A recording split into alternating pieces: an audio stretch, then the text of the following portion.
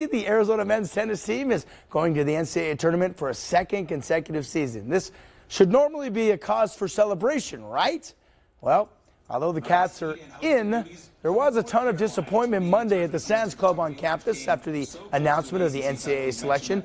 U of A had been hoping to host the opening rounds as a top 16 seed, much like the women's basketball team had done, but the Wildcats were not afforded that opportunity and will instead head out on the road to Chapel Hill, North Carolina, where they will face Princeton.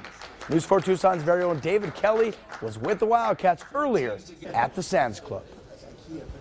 I'm heartbroken for our team. We earned it. We deserved it. We're 16 in the country, and we should be hosting the NCAA tournament on our home courts. Do you feel disrespected? Yeah, I think so. I mean, we won the Pac-12. I think we've had a great season. We were projected to host, but I mean, we as a team, we love adversity, so maybe this is what we needed.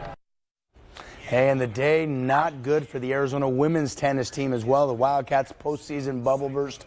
Well, their postseason bubble burst as U of A was not selected. That now extends their NCAA drought to 7 years.